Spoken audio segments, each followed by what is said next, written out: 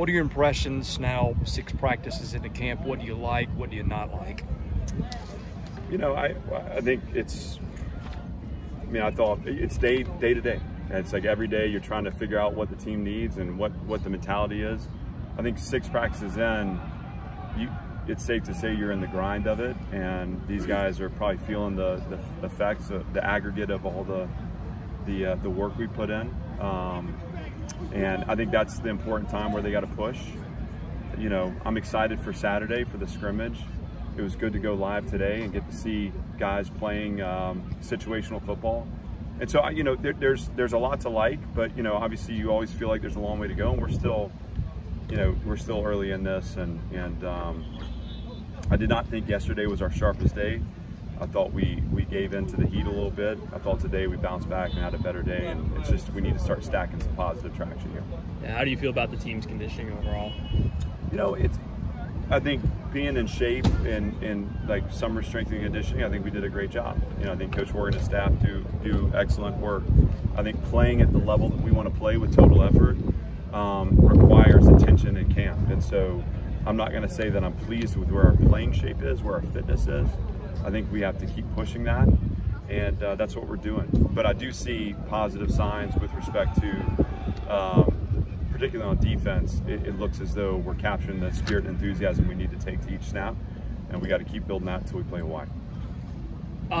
Do you have injury updates on Baps, and also, you know, I assume Davion and Devin Lee, is that just kind of status quo? Or yeah, those are longer term, but they're making progress. So it just, you know, you're not going to see them out with us necessarily anytime soon. But we're excited about where they're headed. Baps is day to day. I mean, he did a little more today than he did yesterday. It's just about maintenance, and those things are going to come up. I mean, you know, that's what camp is. You know, you have these little nicks and they grow, and you got to do a great job of you know, focusing on recovery and being available. He's doing that.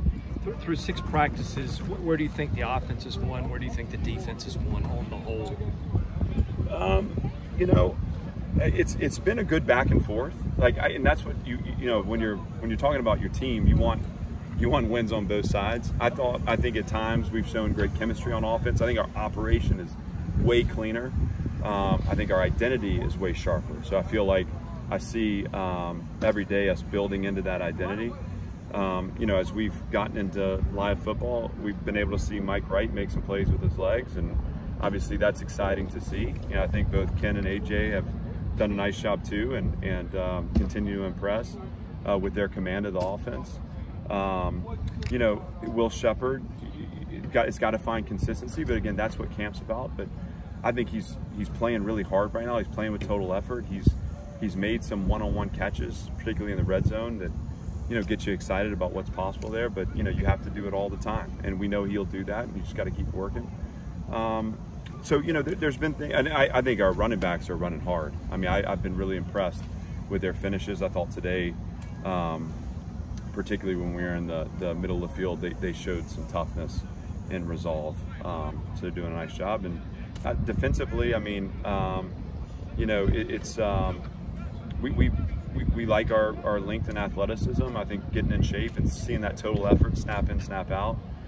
We need to be more disruptive on the ball. So, you know, I think credit to the offense. We haven't had as many turnovers this camp, but yeah, I'd like to see a little more confidence in attacking the ball and a little more violence in the finish.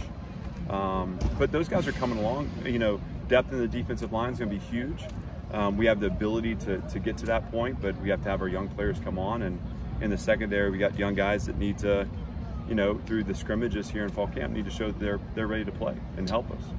How has having those 3 to 4 defensive linemen out changed the way you practice and the way that you line up?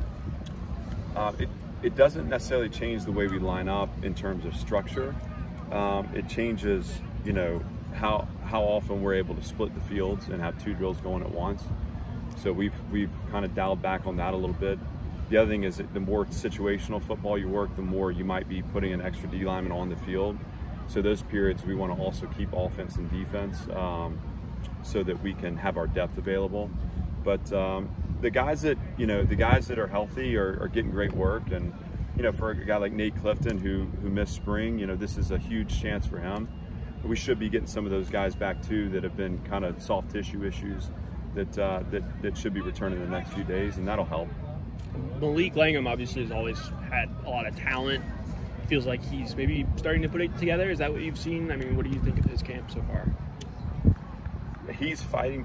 First of all, Malik has the ability to be an impactful player in our league, and we have high aspirations for his success this season. Malik has to find consistency, and I know that's like, I mean, I understand that as, you know, coach speak, but what I mean is, you know, when he makes the decision to go and he's dialed in and playing at his optimal physical level with total effort, he's hard to block. You know, when there are times when that has to be pulled from him right now, and you know, he's opening up to allow that to happen. But you know, the day that comes where day in, day out we're getting the same guy as far as his highest level. I mean, he comes out and goes to work, but I'm talking about him pushing himself to that top tier, that elite level.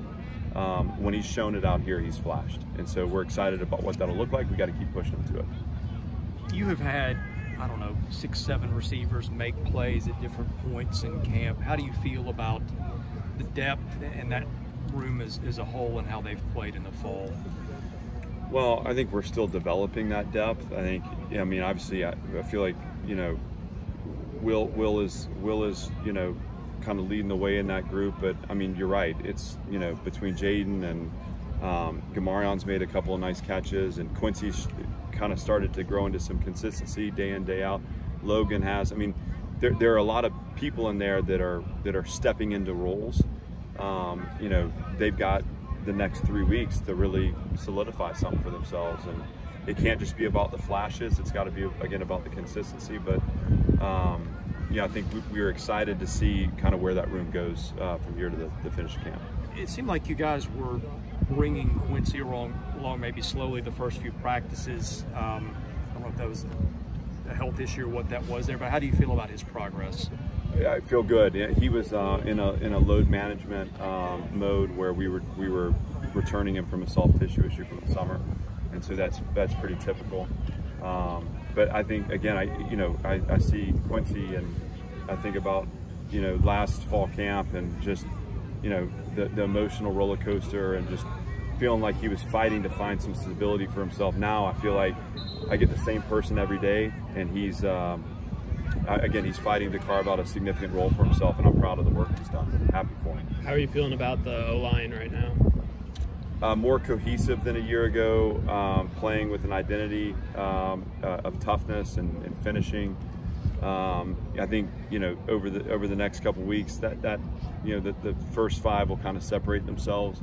I think on the whole, we still have, you know, 8 guys that we're looking at right now that could be a part of that, and we're pleased with the young part of that unit, how they're coming along and competing. So I see a group that's you know, again, stepping into a physical identity, that's playing more as a collective unit, and that gives us a chance to be effective. And you know, we need elevated play from that group, obviously, because we're in the SEC and the games are won in the SEC in the trenches. So Jalen Mahoney has helped you in a lot of spots, had a great spring, has been pretty good out here this fall. Where do you think is the spot where he helps you the most, or is that going to change from week to week? Well, we love his versatility, and so we'd like to be able to, you know, week to week determine where he can be best. Although he's really spending time for us in the inside triangle now, so more nickel safety, less corner. We know he has corner ability and corner skills, but we just love his attack on the ball, and we think the more we can get him involved in the core of the defense, the better. I mean, he's emerged as a leader on the field for us, and a guy that's just so steady and we count on. I mean, you talk about consistency, he would be a representation of that. So more safety nickel for him, but you know, we know we can move him out in a pinch and he would do fine. You've got an interesting battle with Ethan Barr and Kane Patterson at the same spot. How do you find enough reps for both of those guys? Well, one of the big, you know, as we scrutinized last season, is at the second level, you know, we played Anthony and Ethan too many snaps.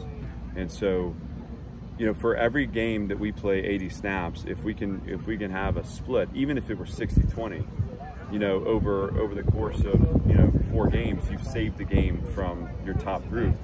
What we think Kane brings is a competition for starting reps, and so we want to let that play out through camp. But you know, I think the best linebacker units that I've coached in my career have had, you know, at least 3, if not 4 guys contributing, and that's what we want to have this fall. Anything else, guys? We'll get the players in. Thanks. Thanks.